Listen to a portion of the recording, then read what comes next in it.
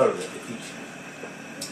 Rabbi Meir Omer, it's very fascinating, new concept in the next mission. Rabbi Meir Omer, Kala Oisek B'Torah Lishma Zoichet L'Dvarim Hashim. This is very fascinating. Usually I could say, if I were to ask you, who do you think are the people who learn Torah Lishma? I would say, it's probably the Balabatim. They have no ambition to become Rosh Yeshiva or Rabbanim. Do it because this is part of the menu of being a Yid, is to learn Torah, and that's Torah Lishma. It's highest level. Because when you're thinking about learning Torah, you don't think about, okay, I'm going to become a Rav Yeshua, I'm going to go to Yeshiva Panovich, you don't think of that. You think, I got to learn because that's what I have to be connected to Torah. I need to be a good Yid, I have to be an authentic Yid, and for that I need to be constantly engaged in this. Now, what's most prominent that you have to remember is that the concept of Torah being the most important thing in your life does not mean that you spend the most time on it. The converse is not true. For example, on Yom Kippur, Tzfuli is sitting in shul. It's 2 o'clock. That's when the hunger cranks start coming in. You look at this, that's 6 hours. Next half hour, you look again, 2:30, it's 5.5 hours. The countdown starts. Somebody would stop you right there and say, Tzfuli, I want to ask you a question. Is food the most important thing in your life? Nah, I'm just hungry now. Right? In other words, what you necessarily need right now may not be the most important thing. So with you have to make money now. You have to sit and work. You have to work, and you have to work to make a living. May not be the most important thing. Right? The Torah that you'll learn tonight or tomorrow could be the most important thing. The stream of energy, of life's energy to you, the kihem chayenu of life, could be Torah even if you learn a half hour a day. You're on the bus, a Mishnah a day on the bus, halacha a day on the bus. That stream of life could be the most important thing to you, though. You unfortunately, you say that's the greatest thing when you do a day is to go to work. No. But this is actually to learn Torah. It becomes a test. When you start making money over the top, you start making a lot of money. That's why the sign of wealth is greater than the sign of poverty. Rabbi Chaim Blozin writes in this parak here that the test of wealth is much greater than the test of poverty.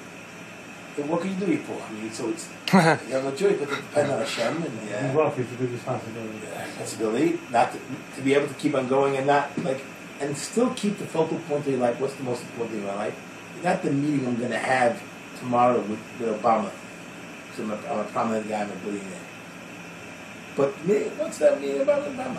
I know that in Kenyan, there was a yeshiva, a very chashuv yeshiva, that were getting Balabatim to come to a closed-door meeting with President Clinton. And there were 140 people invited. Each one had to pay $25,000 for this. Covered. 3 hours. Clinton agreed to do it. They probably paid him something, whatever it was. Agreed to meet these people in New Jersey. I counteracted it. You know that because it didn't make too much noise. I invited Rav Feinstein down, paid $100 for a meeting, and took pictures. Everybody, he had just took 5-10 minutes for Rav Feinstein. He took pictures and wanted to rather than having talked to somebody who may be a wonderful president, but he was what he was, Clinton, and we charged $120 for him and you and your wife together. Go talk to him. So the concept inspired me. How could he sit and tell somebody, want to go to that door to come to Israel, sit down for what? I mean, Clinton is a very important person. His brachas may come. Normally a king who has complete exclusive power to put somebody to death, make a blessing on them. The blessing in Gemara. But Clinton doesn't have that. He has to have Congress, he has to have Senate, so on and so forth. I just trying to share with you what it is. So people learn Torah Lishma, but now the word Oisik Torah Lishma involved. Let's say we're learning Pirkei Avos, and I know that Eli and Shuli, Yanni, they're really listening and they're cautious of the question. They go back and they feel they had a thought came from the Sweden people about Shabbos. That's called Oisik. You go like this, you're learning like this, you're falling asleep, and you can hear the person snoring, right? Or even when he's not going to just reading it like you need to tell him, that's not oisik. The Taz says in Orachaim, we deliberately say the bracha in the morning, last the Divrei Torah, to be involved, to be engaged in Torah. Whether it's 15 minutes, an hour, half hour, or 2 hours, whatever you have to be last. It can't be just. It could be. Who do you think is a bigger master? Somebody who learns 7 hours, 60 minutes. Somebody who learns 12 hours, 50 minutes.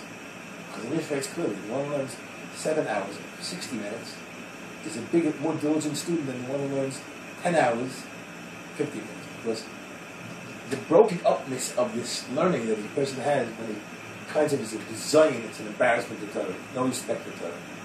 Yeah, take a nap, I should go, let's schmooze, a little Lashon Hara, a little prime Lashon Hara, a little better Lashon Hara, salt and pepper on the Lashon Hara, all kind of, that is not Shtayg Hasmodi. Hasmodi means you don't stop.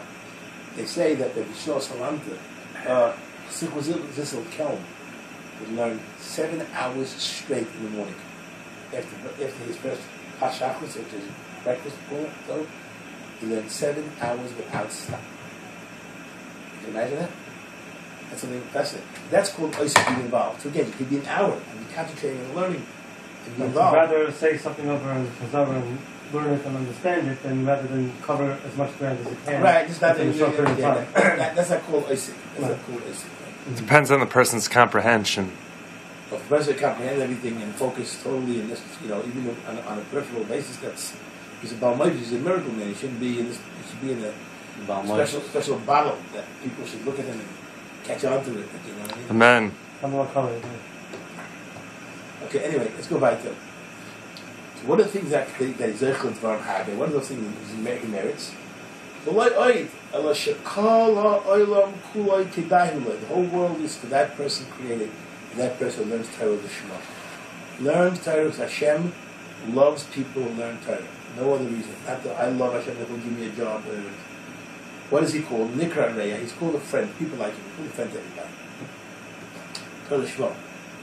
What happens when a person learns Torah because he wants to be Pesach Hador? I want to be the God Hador. So he wants to be above somebody else. He can't have every person remember Taisel of God Hador, right? Has to be somebody who's greater than somebody else. So, but somebody who's Torah L'Shma, who doesn't have no agenda, so he's a friend to everybody because he doesn't view himself as someone who has an agenda of being a God Hador, the Rav of the city. He has no agenda. So he's not an authority to be over somebody else. Oh, if he's loved. Now here, Chaim Volozhin asks the obvious question. This is a very powerful question. It has psychological, I think it has some psychological dimension to it. Because why is it so important? What's the big deal of being loved? What does that mean, being loved? So Chaim Volozhin says it must be, and we learn from here, that it's a mitzvah, it's a good inyan, call it, not a mitzvah. It's the Ratzon Hashem that people should try to be loved. Why? Because he says there's another part of Torah unrelated to this that's very important. You cannot learn only if you're areya, you're loved. You can't learn how to become the mitzvah if you're not loved.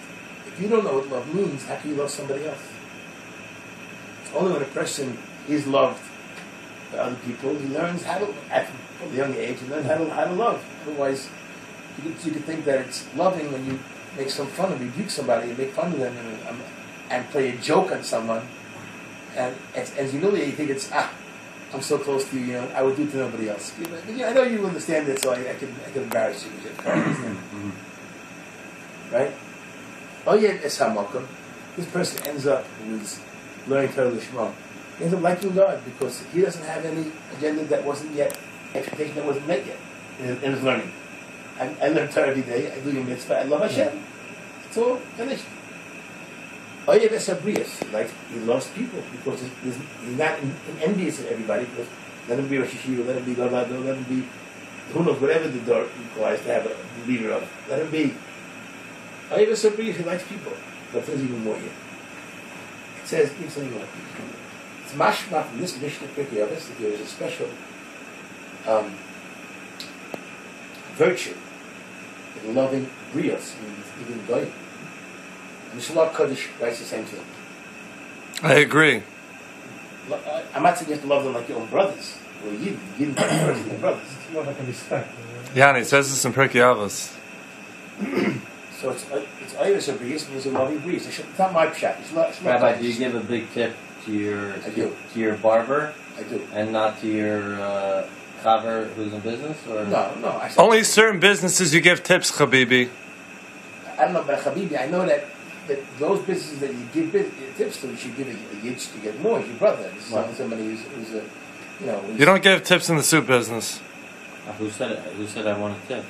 I'm just saying. In a business, they give tips, like a barber. Certain businesses. I don't give my tailor a tip. What? You don't give You're tips to a right. tailor. He includes it in the price because you don't even ask. I give whatever it is. I have a maintenance man up in Fullsburg that I give it to all the time. Anytime there's a lawn, I'm there. You give him a tip because you want to make sure that he's watching the fork. No, it's common decency. No, I feel the person charging physical labor. He doesn't charge. Now let me ask you: do you? Can I finish? I'm sorry. He doesn't charge you for the sweat. It's a hot day. He doesn't charge you for the sweat when he's cleaning up the pond and he's dripping over the thirst that he has after the day. He doesn't ask you for one. He doesn't charge you. So I show him my course. I tell you the things that he doesn't ask for. I give him an extra $20. That's what I'm about. I agree, Rabbi. So when you give your tip, you give more or less, like let's say it cost you $20, like you said. You give him a $20 tip? No, you do it. I'm saying, if it cost you like $20, you don't give the guy a $20 What's tip. that? You give $4 or $5, whatever you want to give him. If it costs you $10, you don't give him a $10 tip. Right. You would say that. That's the point. The point is that Tov. the person that I give a tip to is he charges me $60, $80. I give him $20 tip, $80. You give him Benjamin and that other I give him $20. I don't know the Benjamin is Benjamin. I know about $20. I'm saying it's not that cold. The whole. I don't look like it, but I think I'm giving him $20. First he gives the 80, and then well, you pay for the service. Then I want to show my respect. 20 is the cherry on top. Go ahead. Yeah. Go ahead. Okay. V'sameach es hamokum. Lucas, take it off. That's too small on Mishnah to use. Yeah. I didn't really have in mind to. I have another one here, so you can look at them without all the expert. Oyev es hamokum. You said he loves Kadosh Baruch Hu. Sameach es hamokum. You make Hashem happy. Sameach es habrius. He has no profile to maintain. And therefore, a person learns Torah Lishma like Yaakov, comes to learn he's not planning on becoming a Rosh Yeshiva or a Mashgiach, the big yeshiva. He's learning Torah Lishma. Something because my connection to the Eibishter is added. There's an added dimension to it by the fact that I'm learning Torah. That's Lishma. Bala Batim learn Torah Lishma. Unless it's a social thing. Sometimes I have to go because he's there, and I might show up. There's not people in. But in this crowd, have that problem. So that's most of the time is that way. It's Torah Lishma. Balabatim versus It's harder. Balabatim versus somebody who wants to become a yeshiva light that are in a contest. Who's going to be a big gadol than the other? I mean, always.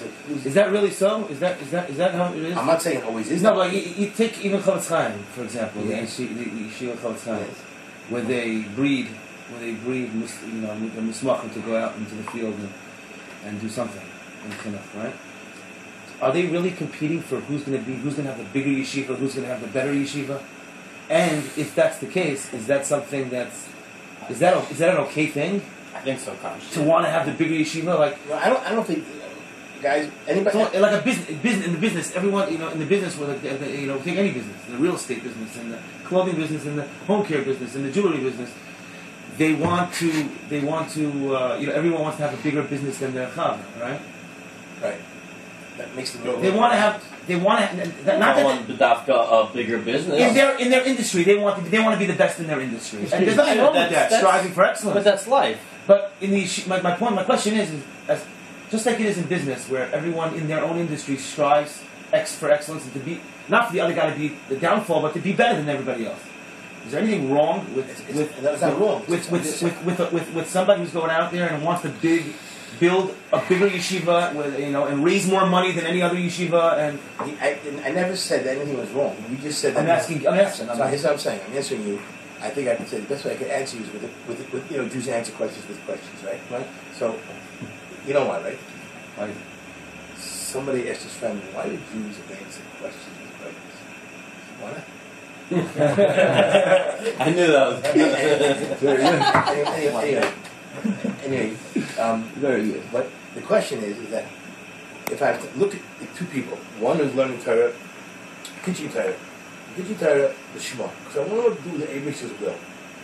Hashem wants me to be connected to Torah. That's so I don't have no ambition, no ego. I'm egoless. I'm egoless, totally egoless. Versus somebody who has an ego and some agenda involved. The agenda is it's a kosher agenda. The way it's kosher, have a yeshiva, be a rav, be a yeshiva, be a talmud halacha muflug. It's a kosher agenda, but it's not as kosher as the lishma of somebody only learning Torah from one person. So it's not wrong.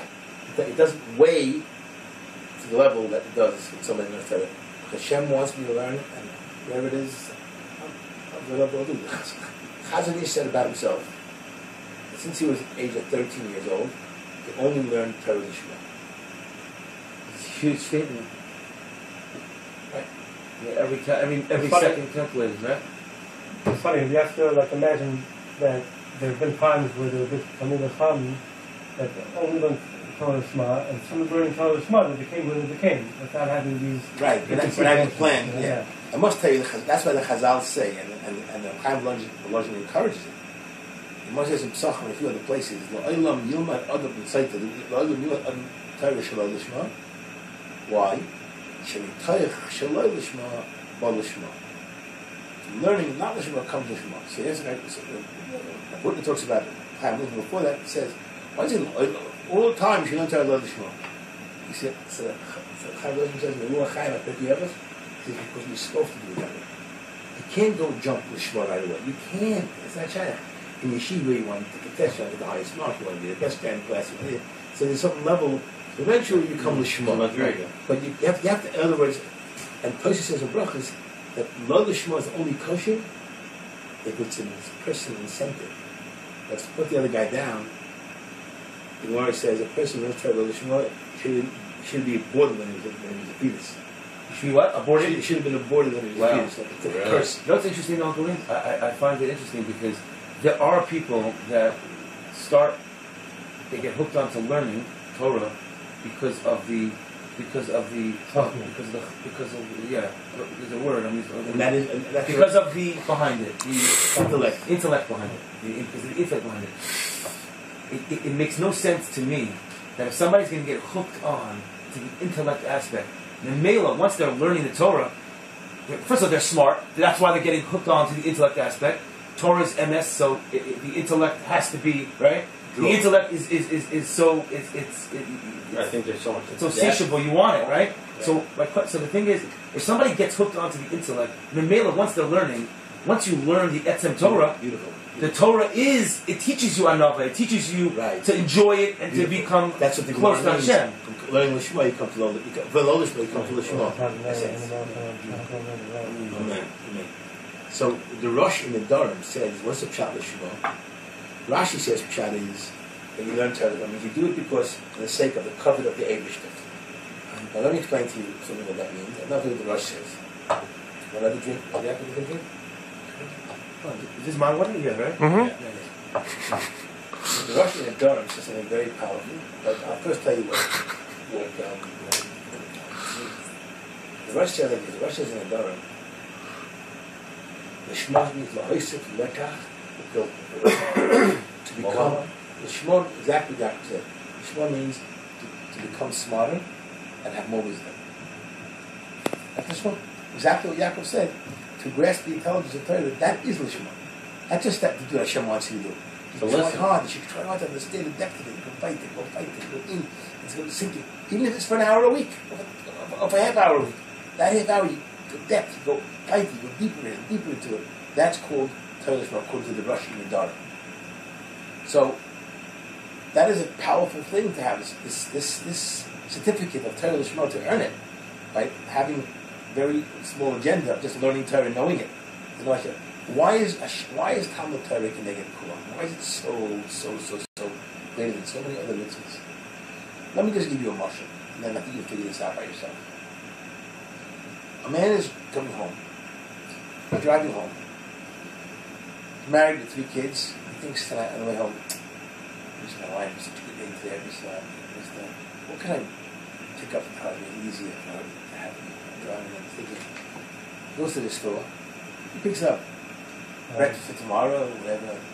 Picks up, makes it easier for her, milk and the eggs and everything else for tomorrow. And comes home. She's so thankful and everything else. There's one bigger madriga in that. Person does that. Plus, what is my wife thinking about that I'm thinking right now? What is she thinking about? I don't know what she's thinking about. I'm so connected to her. I wish I could figure out what is she thinking about. That's Leib Tropper. That's the love affair. Thinking, what is the English thinking about?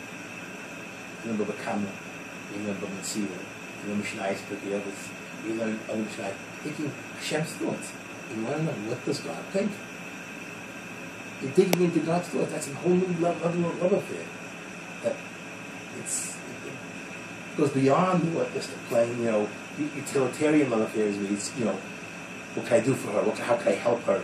How can I make it easier for her? I just want to know, what is she thinking? Hashem, what are you thinking?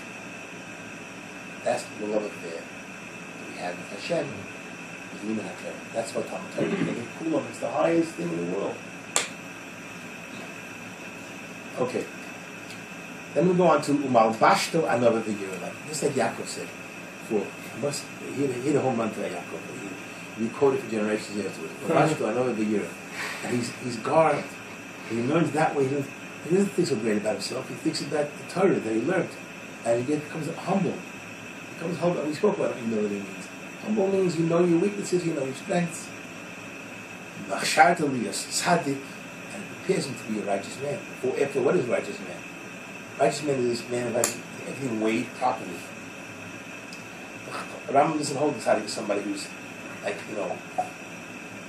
this thing about and I'm not chastising anyone. I'm not the one to do that. I don't deserve to do that. I had a tiger. I was in the Lower East Side. I had a tiger with Double Feinstein. To what? A question to Double Feinstein. I wanted to know if the Gedolim of the previous generations, the Davins, Ezra, but you look around some of the things, the movements, demonic movements in the shul, the demons running around the room. These are tight that Gypsies wants to bust his eye. People look like they're yeah, I mean that's they're fighting. Yeah, you can see it the most. I'm sorry, but in Lakewood, you can see it the most. I mean, all these people, they need to go to pharmacologist. I mean, basically, it's scary. It's something. What's the reason? Yeah, I mean, so a tzaddik is a person doesn't mean a person does that. Unfortunately, Eric Fromm talks about religion as not a measurable item. So if people who don't know the truth, people go out saying, "You see what happened? What's that?" He squeezes his face when he's done. His inverted nose and nose from this. It's unbelievable. It's beyond belief. It must be at a high level. Do that. And maybe at a worse level. He has a really big service. A lot of service, exactly. but whatever it is, tzaddik means someone who's balanced. Chassid means on occasion when he doesn't like Ramchal says in the Shisha, a person shouldn't look like he's crazy. Should look at people who say to him, this guy's really awful. The question is, Rabbi, if he's doing this, if he misses a minyan and he's in his own home, and there's nobody watching him, if he's still struggling the same way, and if he's still looking on the streets. Okay. It's so interesting. When I was in Florida, I lived over Greenblatt in Florida for my second year of this movie. And he's Dr. Alan Jacobs. I don't know if you ever heard of him. I've heard the name, I don't know who he is. He invented the portable dialysis machine. He was able to sit on that and he dedicated this whole day to learning in the yeshiva. He got hooked from the Greenblatt in the community. It wasn't for him, and his whole family came from there. So his kids all the time, There's also another doctor. His name is, he was one of the most renowned urologists, definitely in Dade County, but in the entire region, very well known. And he had a $10 million home on the water in Collins Alley. I remember we used to go to his house. And he was a surgeon for urology. He removed the most difficult cancers, but he didn't take insurance. He was a cash-only doc, cash only. He took some of the very high-profile players, 15 to 20 grand in some of these surgeries, one pop. He would do 3 of these a day, and he dedicated half his day to learning. And I got to learn with him 3 nights a week. I would learn because he used to come to Rabbi Leib Shir. So Rabbi Leib stuck me on him, and he turned his house over. Everything was fun. Rabbi Leib said you could eat by him even, So I went to his house one Shabbos. He invited me over. Just picture that perfect American, beautiful wife, very wealthy doctor, beautiful home, beautiful kids, the whole nine. And they used to be part of a golf club, and he turned everything around to the Torah. And we were sitting in his den, in his study, and he had 2 humongous shelves, and it was layers of encyclopedia on medicine. Magazine, thin paper, thousands of pages each one, and one was from 20 years earlier, and one was 2 years ago. And he was explaining to me, and I told him, I said, do you know all this stuff in these books? Did you have to go through those? He goes, I know every single thing, every single one of these books. But not only that, and then he opened up the bottom shelf. So, the other one was visible, and the bottom shelf was, a year ago he said, they came out with this, and it's all the robotic, and they do all the new stuff. I had to catch and learn up all the new stuff. It was cover to cover. We were sitting and learning Tosfos, Ksubis at the time. And I happened to have mastered that. That was that one Tosfos. I went over, I learned with Grunblatt for Ian. So I had it down pat. And he was the back and forth in the Havamina Maskana. It was like so amazing. And when we were talking about, he was talking about all these books, he said, he goes, Yaakov, this one Tosfos is so much more mind-boggling than every single far more complex. Together, with all the amazing research and this and that. He goes to break down a Tosfos and have a Marsha and a Ron play into and try to understand it. Number of times. But he was the what you saw there also was the intellect was intriguing to him. Right. Was intriguing to him. So good. So that's not, like you said before. That's not a. It's not. But he also he would learn Musar. I remember he would learn Musar. Chavetz Chaim Seder. He would learn Mesil Sharm, and he became very he would walk over to a 9th grader and ask a question. That's a true. Walk over to a 9th grader and ask a question. I remember a number of times hearing when I used to learn with certain private Balabatim or professors at the university. I was learning with them a certain sugya of makkahs together, and they would tell me, I asked them a Mikvegas question, and they would say to me, Rabbi, I must admit, I went to Brown University for 5 years, but I got to tell you that this is a very humbling experience. It's hard for me to be connected from Brown, like an Ivy League school, official Ivy League, one of the first Ivy League schools in America, that it should be so humbling that not to understand it. I got to tell me again. I got to hold his head, make sure he holds his helmet, hold on tight before he's taken for a ride. Thirst and then he saw a lot. Yeah, and that made him more intrigued. How come I can't understand it? He realized that it was very humbling, and that's why he delved much more into learning. He retired, and then he moved to Israel, and he's just learning, and he finished shots. I'm not saying it doesn't have to be even, but he finished shots. They're dry, the thirst for knowledge is cultivated by this humble experiences of learning in Kivega on the Tosfos and the Rashi and the Gemara that we were learning in Makkah. Anyway, let's go a little further. Umabashta another year means all for the Eibush. Umachshad is tzaddik chosid yashar v'ne'eman. Rashi says yashar. Rashi says in kindness, a person who doesn't touch a penny of someone else's money. Yashar v'ne'eman, and he's also trustworthy. Now, when he gives you word, there's some people. Rabbi Shafter once told me, there's some people whose word is like a gilui, it's a revelation on the rotzim toiv, on a good attention. And some people's will, you can put your deposit in the bank. Some people, you can take the word, deposit in the bank. V'ne'eman, he's totally erlich. Morachak toiv menachet. There's a powerful Rambam at the end of Makis. I'm going to say it like this. A person learns Torah Lishma, one mitzvah Lishma in lifetime, he is Zeichet Elam Haba. It dispels much of sin in his life. When you learn one mitzvah, let's say Krishma, you Lishma. Let's say not because my wife can yell at me, not because my kid has to see me do it, but I do it because it's Lishma. I want to do it. The Abish told me to do it. L'karafta Elidei Schus, he has a lot of opportunities to help other people. He likes helping. Here's the best one. A person of Torah Lishma, people come to that person to ask him its advice. Because he cultivated so much of this lack of agenda in his being. His is also lack of agenda. He builds a road, Shlita. I don't know him that well, but the one thing I see about him, which I really, really, really appreciate, he has one of the greatest, biggest kibbutz programs in the world. Thousands of people in the world. Those chassidim all over. Huge budget. Millions and gazillions of dollars. Europe, France, all over. America. He hires Litvish guys to help him. And they do not have a Belz issue of Gemara Tshuva. He sends them Chavetz Chaim. He would send them to learn in Chaim Berlin. He sends them, not like Chabad, I don't know what the reason is, but Chabad says everybody to Chabad. You have to go to Chabad. Even if I would try to go teach in college campus, I'd get the guy to come to Koyako.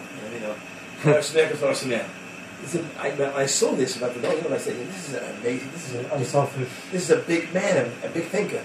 Klal Yisrael belongs to everybody, and therefore we're responsible for everybody.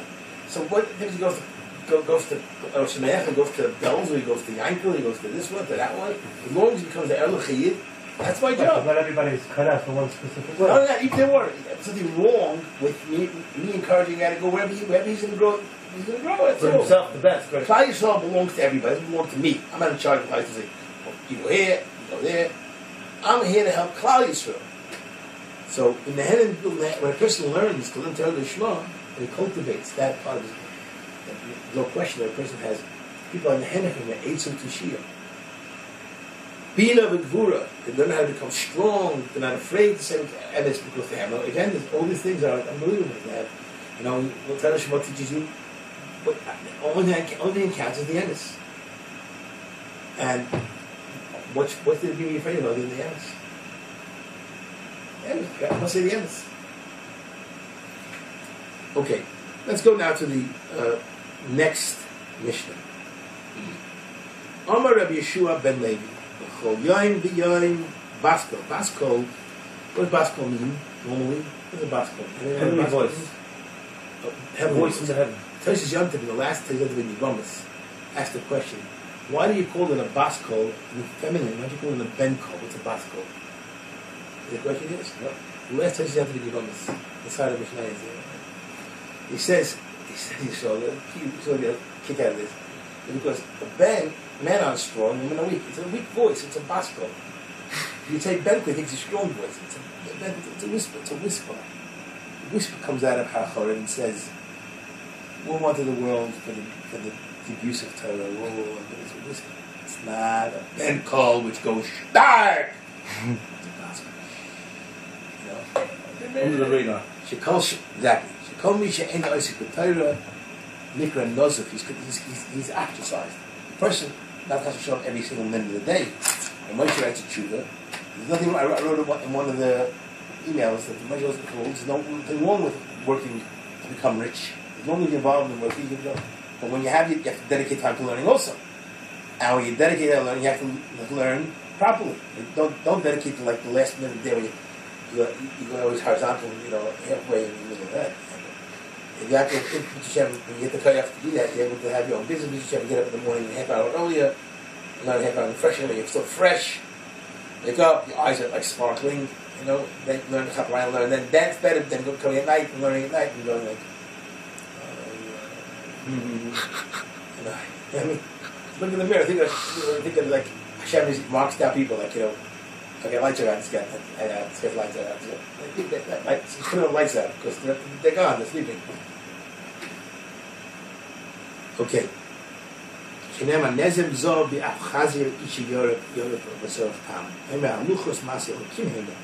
have to appreciate that Torah is mamish God's gift. Right? True free person is one who was involved, that moments, those days, those years, he's involved in Talmud Torah. Chazal promises somewhere else that Hashem removes nothing but burden to him. It's nothing but burden to learn Torah. And except upon the yoke of Torah, all the other burdens. Why? Because he doesn't need much. He has cucumber, with a herring.